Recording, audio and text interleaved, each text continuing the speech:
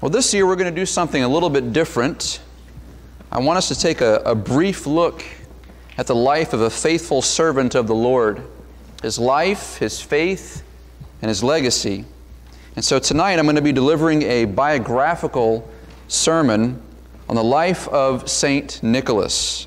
Now, I'm not going to be referring to him by any other name tonight, certainly not the name he's most famous for, but rather I want to deliver to you as accurate of a story as I can based on actual historical sources, because there's a lot of myths about old Saint Nick. Many of them are not true, and some are at best exaggerated. But of the many sources, one key resource comes to us from the 8th century A.D., the first full biography of this beloved man, titled The Life of St. Nicholas by Michael the Archimandrite. And while some information is speculative, we do get a clear picture of this man, Nicholas. Now, historically, there have been several St. Nicholases, but our subject tonight is none other than Nicholas of Myra. Nicholas was born in the region of Lycia in the town of Patara around the year AD 260. So this is about 200 years after the death of the Apostle Paul. In fact, he grew up in the land that Paul frequented. Patara, the city he was born, is sitting in the northeast corner of the Mediterranean Sea, just down the road from Ephesus. We know that he was born to Christian parents and that he showed spiritual interest at a very young age. However, his childhood was no doubt marked with difficulty. Between AD 251 and 270, a deadly plague swept through Asia Minor, killing as much as 10% of the population, many of them children. And while Nicholas survived, he likely saw many of his family and friends die in this epidemic. In addition to all that, Christianity was outlawed, and it was not uncommon for believers to be arrested, persecuted, or even killed for their faith. However, Nicholas grew up hearing the gospel of Jesus Christ. It was a message preached in his church, passed down from generation to generation, originating from the Apostle Paul, who himself, when he visited this city during his missionary journeys in the 50s and 60s. Nonetheless, Christian churches, as a gathering, they were mostly held house to house, not generally in established church buildings. It was in this setting that Nicholas would come to know Jesus Christ as his Savior. At an early age, Nicholas developed godly character, known for his strong morality, humility, and purity. According to Michael the Archimandrite, he never strayed far from the church, and he liked to nest as a dove, and to the church to him was a refreshment and a comfort. And in his youth, it was said his mind was illuminated by the teachings, and day by day he grew toward a pure and genuine compassion. Of his compassion, Michael records that the story of a man who was so impoverished that he was left no option but to sell his 3 beautiful daughters into slavery and worse, that his family might have a chance to survive. Well, Nicholas heard about this, and he'd been praying to God that God would use his life for the furtherance of his will. And when he heard about this poor man's plight, he sprung to action. Nicholas's family was considered middle class and was relatively wealthy in comparison to other people. And so Nicholas gave generously but didn't want to disobey the Lord Jesus Christ and give ostentatiously. Matthew 6:3 says, when you give alms, do not let your left hand know what your right hand is doing, but that your giving would be done in secret, so your heavenly Father who sees what is done in secret will reward you.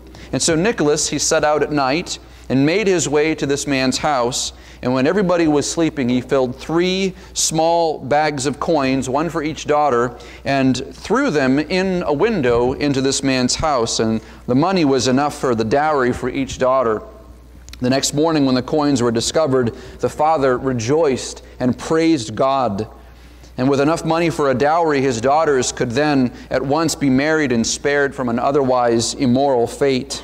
And when Nicholas had become aware that the first daughter was set to be married, he set out to the same window of the same house and threw in more money for good measure. When this deed was characteristic of Nicholas's life, seeking to do all things to the glory of God. Now, we don't know when Nicholas entered into ministry, but we know he was relatively young, earning him the nickname the Boy Bishop. And in all his ministry, there was an element of mystery to his ministry. According to legend, young Nicholas had fallen asleep and had dreamed of the Lord Jesus informing him to his high calling. He awoke and didn't know what this dream meant, or even if it was true. But a few months later, the aged bishop of a neighboring town called Myra died suddenly. In the wake of his passing, the leadership in Myra was looking for someone to take up this mantle, this high calling of being this pastor. The next morning, Nicholas, feeling compelled to go and pray at the cathedral in Myra, he went, and as he arrived at the door, the presiding bishop asked who he was. And Nicholas responded, "My name is Nicholas, your servant, for Jesus Christ's sake." The bishop was singing praises to God for answering their prayers. And upon hearing the shouts of praise, all the other leaders in the temple, they came and they declared, "Nicholas, come forward." And when he stepped forward, the church began to pray to God, and they declared Nicholas to be the new bishop of Myra, to his great surprise and bewilderment. Not only would the Lord qualify the called, but the called are also qualified, and Nicholas was such a man. Nicholas flourished in the ministry, but it did not come without a price.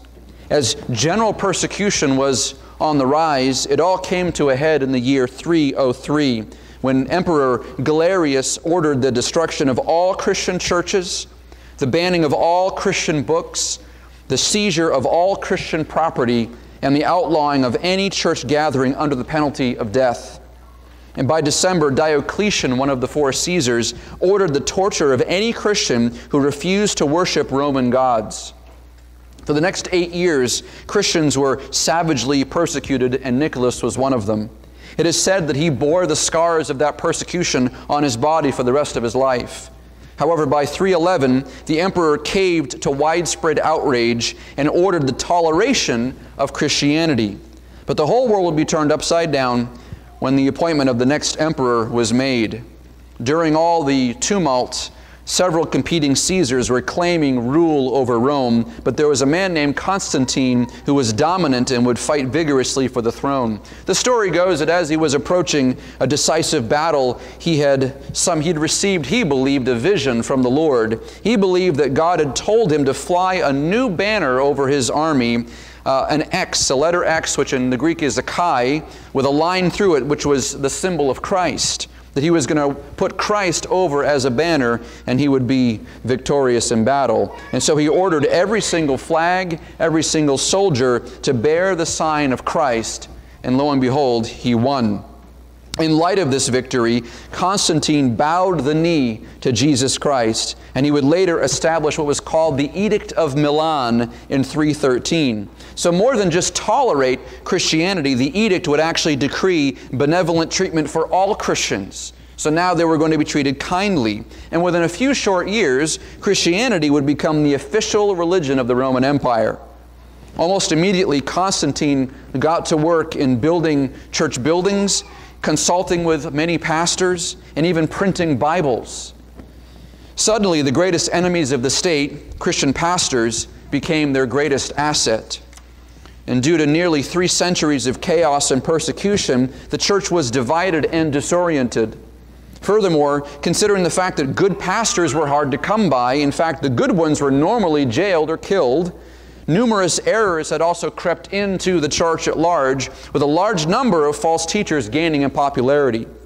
In an effort to unify the church and establish a baseline for sound doctrine, Constantine convened the first worldwide, or what was called ecumenical, council in church history. The emperor invited nearly 1,800 church leaders, but not all of them were able to attend. What we do know is somewhere in the proximity of 300 church leaders arrived in Bithynia to the Synod of Nicaea in May 325, and Nicholas was with them.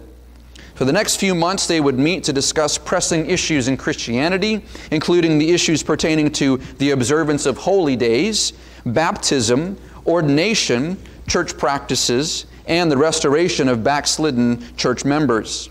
But far and away, the most important topic that was discussed at this council was the nature of Jesus Christ. There were challenges that had arisen about Christ, namely the issue of whether or not Jesus was divine, was God, and eternal. And there was a popular teacher by the name of Arius whose views had been brought into question. Arius, as a man, was a learned preacher. He was a charismatic communicator, and he had won many people over to his views and his theology. In teaching on the nature of Jesus, he agreed that he was the Son of God. He affirmed that. But he did not hold him to be eternal and unchangeable like God the Father. In essence, he brought Jesus down lower than God the Father.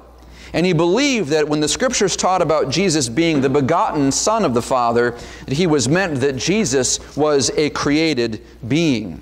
According to Arius, the Son of God had a true birthday. In a letter to a friend, he wrote this: God has an existence prior to that of His Son. Before He was begotten or created or purposed or established, He was not.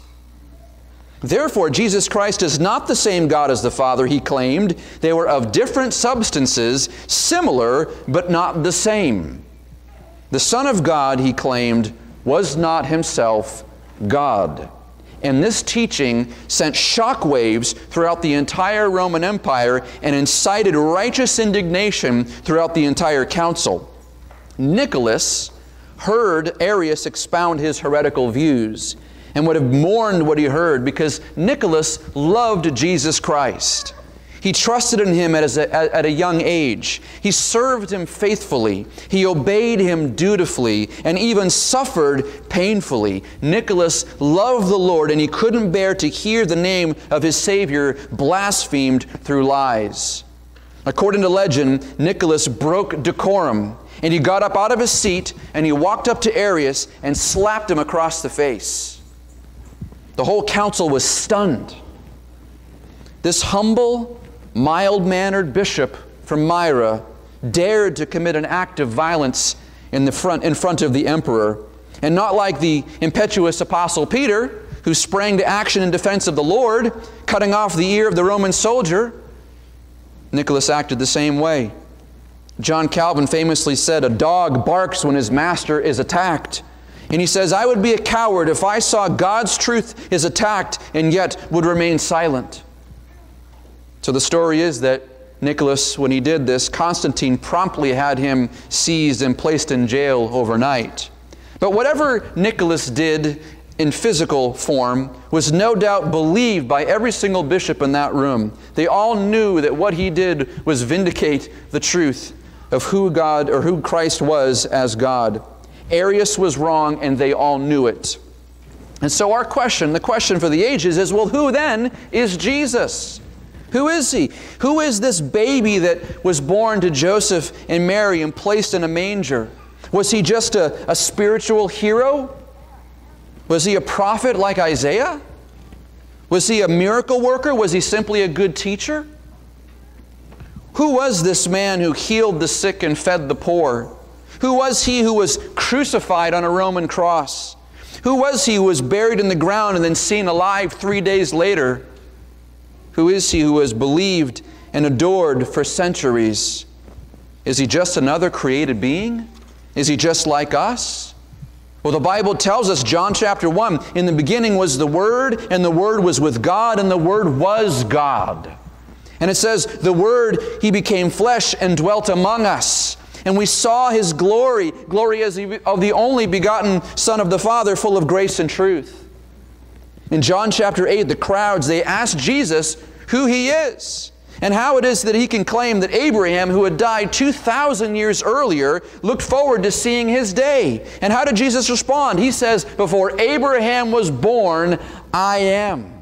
He invokes the very name of God, and He invokes the very status of being an eternal being.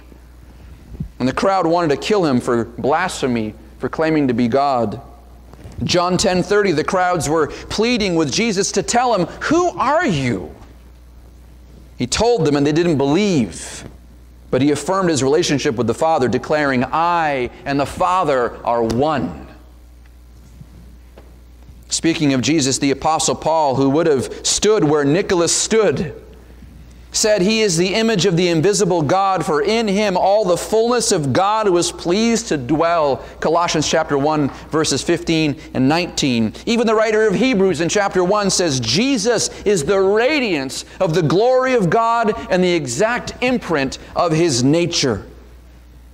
What did St. Nicholas believe about Jesus? What did all the leaders at the Council of Nicaea believe about Jesus?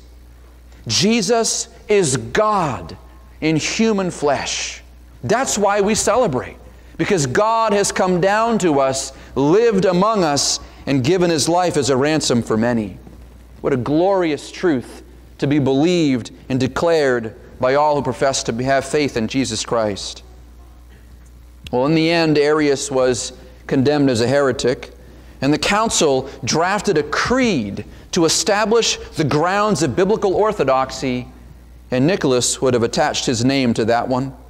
Pertaining to the Son and the Father, the Nicene Creed affirms this: we believe in one God, the Father Almighty, maker of all things visible and invisible, and in one Lord Jesus Christ, the Son of God, begotten of the Father, the only begotten, that is, of the essence of the Father, God of God, light of light, very God of very God, begotten, not made, being of one substance with the Father, by whom all things were both made in heaven and on earth, who for us men and for our salvation came down and was incarnate and made man. He suffered, and on the third day He rose again, ascended into heaven. From thence He shall come to judge the quick and the dead. Jesus is very God of very God. And He gave His life on the cross to pay the penalty for our sins, that all who would repent and turn from our sins and trust in Jesus Christ would be granted the greatest gift of all, eternal life, perfect in heaven with the Father. As for Nicholas, he spent his life fighting to defend God's truth against all forms of idolatry. Someday, maybe I'll tell you the story about how St. Nicholas tore down the temple of Artemis in Myra, but that'll be for a different day. We don't know the exact date, but it's believed that Nicholas died sometime around AD 335 at the age of 75 or so. And on his deathbed, he recited Psalm 31, "In you, Lord, I have taken refuge. Let me never be put to shame." And with that, he closed his eyes, and the Lord took him home. So who was the real St. Nicholas? He was a humble, generous, courageous, devoted, loving pastor who loved the Lord Jesus Christ and trusted Him as Savior and as God. And that's the Jesus who we celebrate. We love our Lord very much. The Lord who was born to a virgin, Mary, who lived on earth among men, just like us, except He lived without sin. And He died on the cross to pay for our sins and rise again to bring new life to all who would believe and trust in Him. And so that is our continuous message here, that all who are far off and far away would be brought near and trust in Jesus Christ as their Lord and Savior. Let's pray. Heavenly Father, thank You for Your goodness. We praise You for our brother Nicholas, for his life of faithfulness.